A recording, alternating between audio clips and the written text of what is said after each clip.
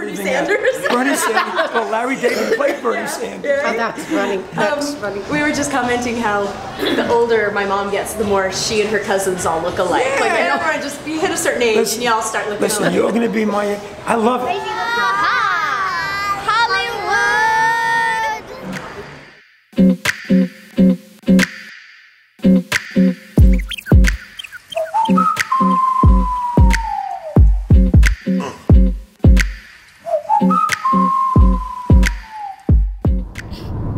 Traffic. Hey, no, no, no. Hey, no, no, no. Hey, no, no, no. Hey, hey, no. Hey, no, no, no. Hey, no, no, no.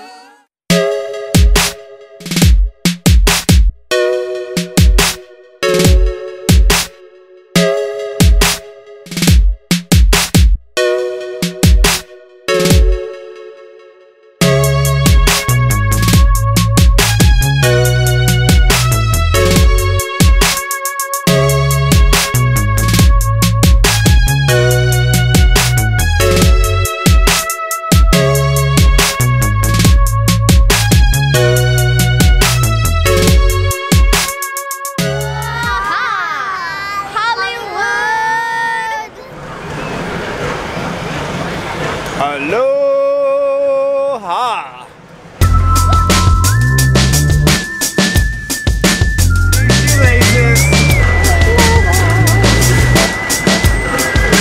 She can tie him herself. No, I don't.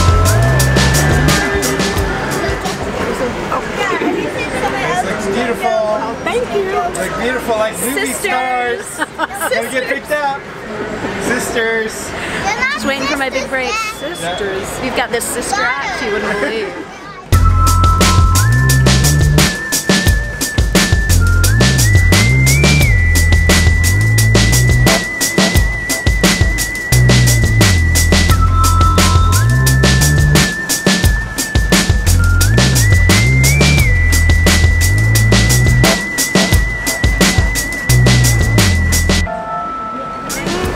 What movie stars are we gonna see?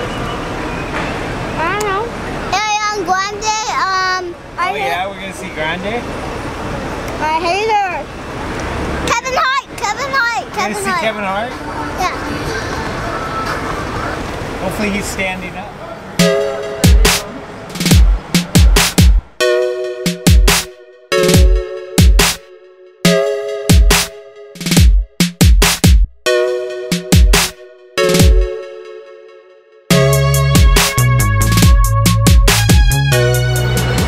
Okay, belt one. Being a tourist is awesome.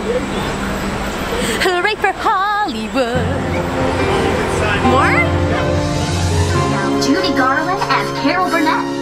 When Carol Burnett went to Hollywood High, she was living in a boarding house with her grandmother, and they were unwealthy. Carol said, "My childhood was rough. We were poor, and my parents were alcoholics, but nobody was mean." Coming up, the glamorous Hollywood Roosevelt Hotel, where you might spot stars like Bruce Willis and Scarlett Johansson. The first Academy Awards happened here in 1929. If you can believe it, that ceremony lasted just 15 minutes. The winners had already been announced 3 months before. Tom Hanks and Leonardo DiCaprio filmed scenes for Catch Me If You Can in the hallways. And in the fabulous Baker Boys, Michelle Pfeiffer sang on top of a piano in the hotel's Cinegrill nightclub. Marilyn Monroe lived here early in her career. I'm getting to that. You look good in red, babe. Thanks. Lady in red. I know. What were Ken's voice lessons? Yeah.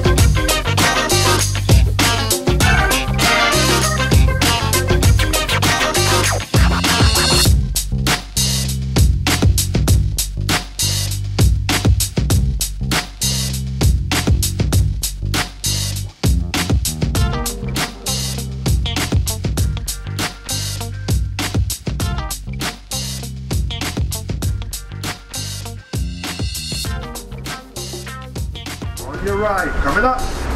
Stretch of sunset. Our next landmark is like Grammie's Chinese Theater for rock stars. It's a music store called the Guitar Center. The cement floor of the entryway features the handprints of music legends like Stevie Wonder, Grace Slick, Ozzy Osbourne, and Johnny Cash. This one-of-a-kind attraction is called the Rock Walk. They've got Frank Zappa's handprints too. You know who Zappa is? When I was your age, I wore out the grooves on We're Only In It for the Money. Frank's gone now, but I saw pictures of 2 of his kids putting their hands into his handprints at the Rock Walk. Imagine what it's like for them to know he was right there. Everybody wants that connection to him. Superstar author Jackie Collins said, "People are intrigued by fame, power, and wealth, and I think Hollywood is the only place where you get all 3 together." Fans get a glimpse of all 3 just ahead at Bonham and Butterfield, the auction house where Jackie Collins' estate was sold after her death. Bonham's auctioned off O.J. Simpson stuff too. Remember, Skylar? Good thing you're here to remind me, Graham. The criminal court acquitted him of murder, but he lost the civil case.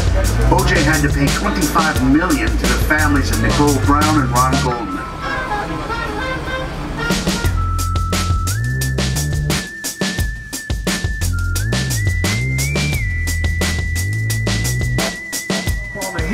On your right side. Once we get right in the middle of the intersection, look to your right.